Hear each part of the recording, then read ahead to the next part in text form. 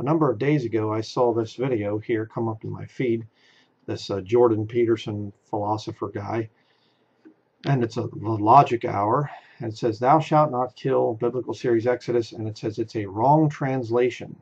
There you can see it. And so I clicked on it, and I'll click on it again here, so we can see this thing. And sorry, advertisements. Okay. And they're sitting here in this weird looking room. Looks like some kind of dark satanic gathering of philosophical weirdos. I don't know who these guys are. Whatever. No idea. But here's the Joker sitting here with his bizarre looking suit. I don't know why he'd wear something like that, but he asked this devil here on the corner what he thinks about the translation in the book of Exodus in the King James Bible. And I'm going to cover what this guy says here. Dennis, got anything to say about "thou shalt not kill"? It'll be brief. It's an incorrect translation, but I don't blame the King James people. I do blame any modern translator who translates it as "do not kill." Okay, so now let's think about this. I don't blame the King James people, but any modern translator, they shouldn't be translating. So what are you implying? That the King James translators were not as brilliant as you are? You see? Think about that. Logical fallacy number one. The King James translators were dumber than him and other modern people that know better translations. Okay, that's evolution philosophy. No, actually they were smarter in 1611. Okay, you had, I forget which one it was, Lancelot Andrews or one of the translators, and he was able to read and speak Hebrew when he was 7 years old. So 7 or 8 years old, I forget the exact age, but as a young boy. Brilliant men. One of the translators wrote a dictionary in Persian. Okay, these guys were incredibly intelligent, and there were 54 of them at the beginning, 47 until the translation was done, took 7 years. I think they knew the difference between the word kill and murder. I really think that they do, or that they did. But there's a wrong translation in the King James Bible. It's unfortunate and whatever. So in other words, from 1611 up until the time we got the modern versions, beginning about 1881 with the revised version, you mean to tell me that nobody really understood what that meant? Nobody reading the King James Bible that entire time could see that God told them routinely to go to war and kill the bad guys throughout the Old Testament. And people just didn't understand that "thou shalt not kill" meant that you're not to murder. All right.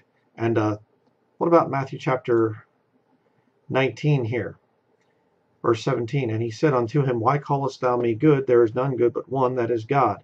But if thou wilt enter life, keep the commandments. He saith unto him, Which? Jesus said, Thou shalt do no murder. Thou shalt not commit adultery. Thou shalt not steal. Thou shalt not bear false witness. Honor thy father and thy mother." Goes down through. So, the King James people, they didn't have access to us modern wisdom. It says "thou shalt not kill," and that's very unfortunate. And but it's actually murder. Well, all you have to do is just compare Scripture with Scripture, and you see that kill is synonymous with murder. Okay, it's not an unfortunate. It's the wrong translation. No, it's not. Okay, and then the guy gets into some Hebrew words there and whatever else and things. But the whole point is, before you get into Hebrew and Greek and everything else, because you have to understand, Hebrew and Greek words have many different ways that they can be translated according to context, according to which lexicon lexicon you're using. There's different ways to translate the text. So it's not just a simple thing to say, well, you see, the Hebrew word here is such, and it should be always translated as murder. No, it shouldn't. Okay, there's a lot of places where you have a Greek word or a Hebrew word that can be translated differently according to the context.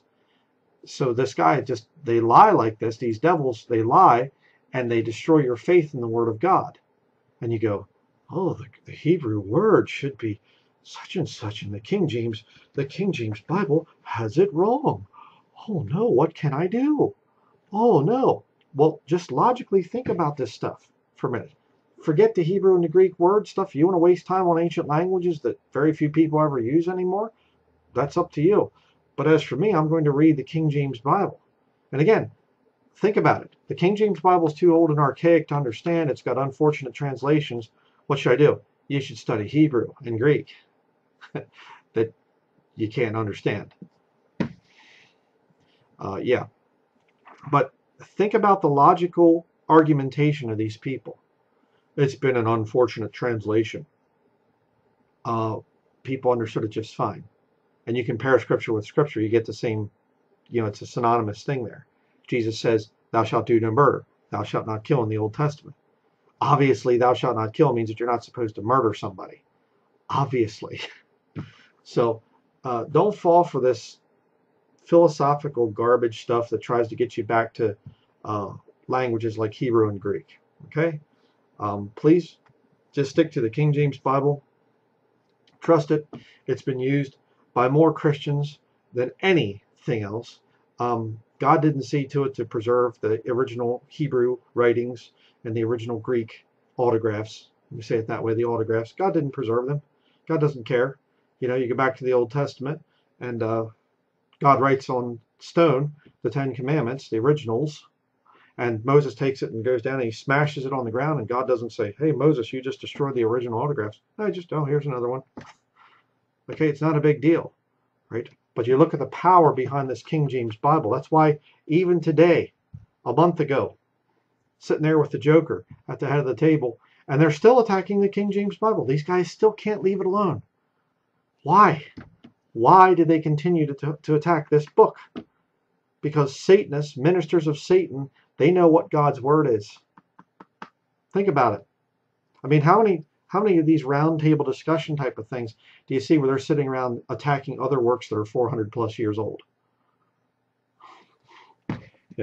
Let's go after the writings of Plato or Socrates or whatever, and let's attack it. And they don't bother with that, but they go after the King James Bible.